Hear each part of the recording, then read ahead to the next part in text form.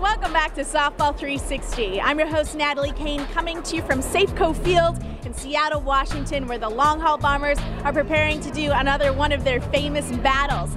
Now, last week it was game on for one of the biggest and best tournaments in the Midwest. It's called the Fireman. It happens in Bloomington, Minnesota, and it's been a tradition that's been carrying on for more than 50 years. Take a look. At the Fireman's Tournament, things happen in a big way. There's big crowds, big hits, and big plays. Clearly, it's a big-time softball happening. The tournament's been a softball tradition for about 5 decades. They started swinging the bats back in 1958.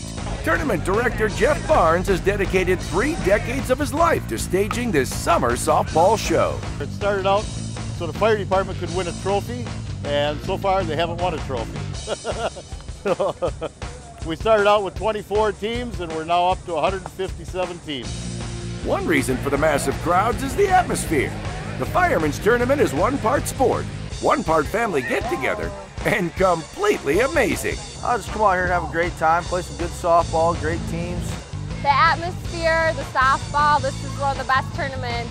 We've been coming to this probably for 15 years, coming out to watch some good softball, meet old friends. It's like a big reunion for the people that live in the Richfield, Bloomington area, the beer, and the really good-looking guys. But it's not just fun and games at the Fireman's. The tournament also stands for something serious. You see, it's been staged all these years as a fundraiser to help Minnesota charities, starting with the local fire department.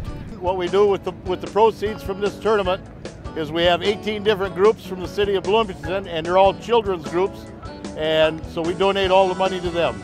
This tournament is special to us because Barnesy, who runs it, he's a great guy. He wants to make it a good tournament to bring money into the community.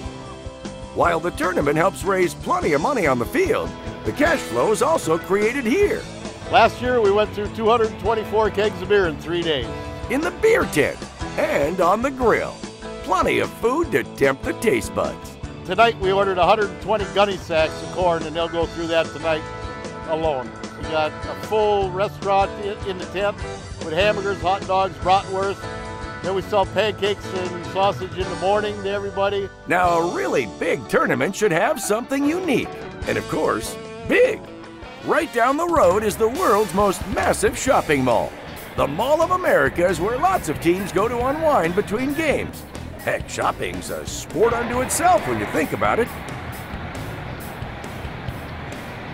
Back in the field, the games go on around the clock.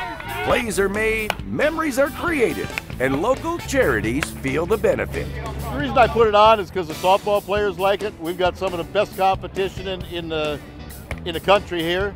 To donate the money to the kids is we have 18 different groups from the city of Bloomington, and they're all children's groups, and so we donate all the money to them. It's a recipe that's been working for half a century, and for the next 50 years, it's something to look forward to. It's time for the big show in Seattle as Team DeMarini, Easton, and TPS get ready for a one-of-a-kind home run derby.